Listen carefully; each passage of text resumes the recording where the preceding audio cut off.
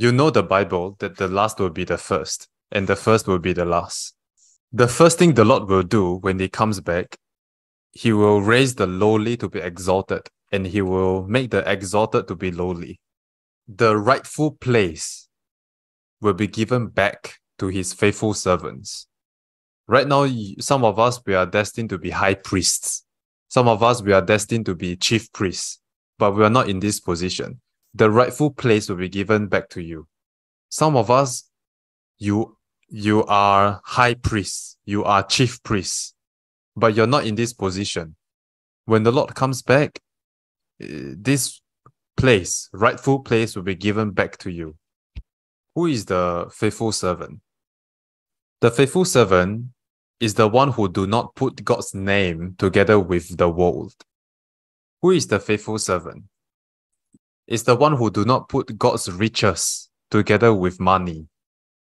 Who is the faithful servant? It's those who do not put God's church together with membership. Keep falsehood and lies far from me. Give me neither poverty nor riches, but give me only my daily bread. Give me neither poverty nor riches. Tell your neighbor. This should be your prayer point today. If you want riches, you can still be used by the kingdom of God. But if you want to be perfect, be in the middle. I say if you want to be perfect, you should pray this prayer. But if you do not want to be perfect, well, you can go and seek riches. Jesus said, if you want to be perfect, meaning you can go heaven being imperfect, and you can go to heaven being perfect. I want to be perfect. If you want to be perfect, go, sell your possessions and give to the poor, and you have treasure in heaven. Then come, follow me. What is the meaning of selling your possession? Let me define this. Do you want to be perfect? Tell your neighbor. In God's sight, are you perfect? I tell you, God will not see that you are perfect if you are pursuing riches, a millionaire pastor. So this is the meaning of selling your possession. Is in Luke chapter 19, verse 8. Zacchaeus stood up and said, Lord, here I now give half of my possessions to the poor, and if I've cheated anybody out of anything, I will pay back 4 times the amount. And the next verse, it says, Jesus said to Zacchaeus, today salvation has come to this house, because this man too is the son of Abraham. When I was a baby Christian, when I read that Jesus said, if you want to be perfect, sell all your possession, I was very sad. Does that mean that I could not even have $1 in my wallet? I said, wow, I'm very sad. I can't even have $1 in my wallet, sell all my possessions. But then I realized this. Tell your neighbor, the act of Zacchaeus, give half of your possessions to the poor, and if you have cheated anybody, pay back 4 times. Listen to the voice of the Holy Spirit in your heart. Do not imitate anybody you see on the internet. If not, just as Moses came out of the Pharisees, you'll be a Pharisee, even though Moses is real. Jesus knew that the Father had put all things under his power, and that he had come from God and was returning to God. The best thing that you can know on earth is that the Father has given you authority, and that you know that you are going back to God. If you still do not know that the Father has given you authority over this whole earth, meaning you are still a baby Christian. If you still are not convinced that you come from heaven to this earth and that you're returning back to heaven after you die, it means that you're still a baby Christian. Some of us, we are not convinced that we can see God face to face when we die. It's because the Holy Spirit has not lived through our life to that fullest measure. I told, is always referencing to her. I told my wife that I told my wife that no one takes my life without me giving it away out of my own free will. Because I know that the Father has given me authority over the whole earth and that I'm returning back to God. So can you see that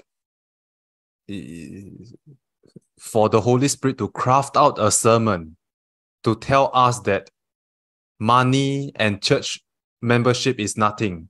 It means that the Holy Spirit has really lowered himself down to teach us. We need to know that we are returning back to God. That's the main point. I have spoken to you of earthly things, and you do not believe. How then will you believe if I speak of heavenly things? This is earthly things. To tell you that Christianity is not about money or healing. This is earthly things. Okay, one reason I came back to Singapore is because that I find out that I have to prophesy to everybody. Then they believe in me for just 1 month. And after 1 month, they don't believe in me already. Because it is only through prophecy, not through God, that they come to me. Everybody I meet in real life, I have to prophesy to each one of them. So I have to come back because I know that this is not what God wants. John chapter 4, Jesus prophesied to the Samaritan woman. Am I right? Jesus only prophesied to that one woman, and the whole town believed. But me, I have to prophesy 1,000 times. First time I meet the man, I said, your daughter preached the gospel to you. In that one sentence carries 2 prophecies, because I said that he has a daughter and that the daughter preached the gospel to him. And it turns out to be true. He has a daughter and that the daughter died, and now the daughter changed his lifestyle because the daughter died. You did not choose me, but I chose you and appointed you. Angels are ministering spirits sent from God to help us. Yet their fame is lesser than ours. People come and people go, but the chosen one stay in Christianity. If you begin well, that does not mean that you will end well. Ask yourself this question: what if in 3 years' time, what if you go back to the Father? What will you do in these 3 years' time? Some of us will quickly find a living church to seek out the truth. Do so. Some of us will immediately start to preach to people. Do so. Some of us will immediately stop their church and go to a prayer mountain to stay there alone with their disciples for the last 3 years. Do so. Yet another set of us will isolate themselves and pray to God to do the final last miracles in these 3 years. So which set are you? If you know that your life has 3 years left and what your heart wants you to do, do so. Why are we looking at numbers? God created 1 male and 1 female, and he told them to multiply. God never created 1 billion male and 1 billion female. Rather, he created 1 male, 1 female, and told them to multiply. Jesus Christ only created 12 men, and he told them to multiply. Just this meeting, okay, depending on how you see, it could be too big already.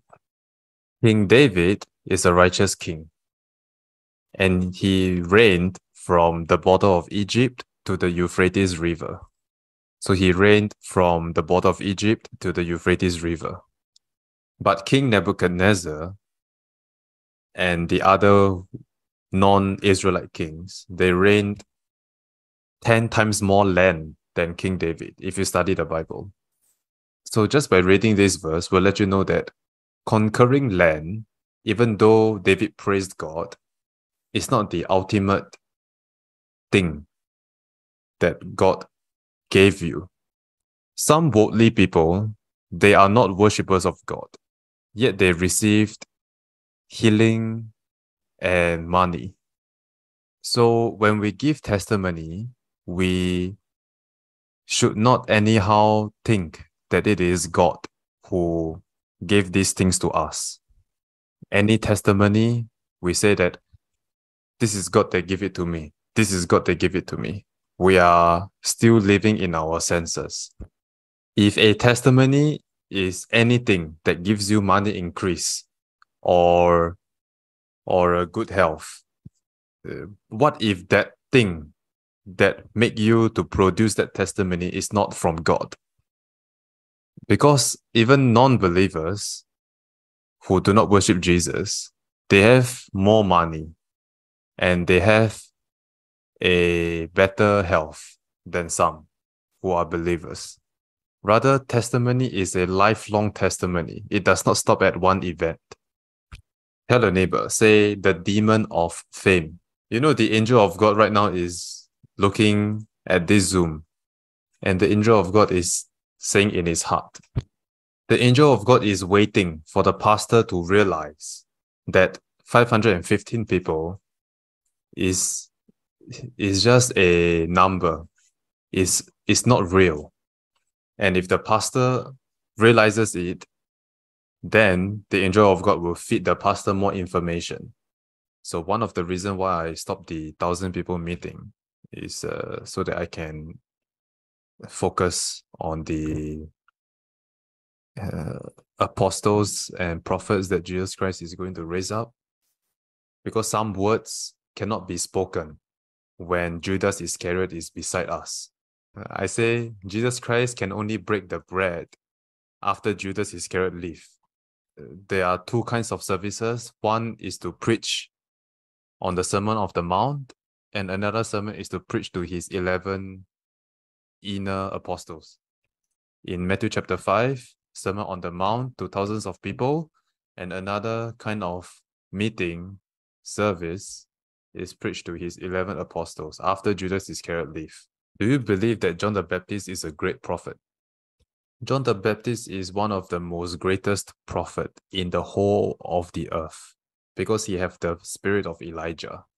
Even Jesus Christ said, there is no prophet greater than John among those born of women in that day.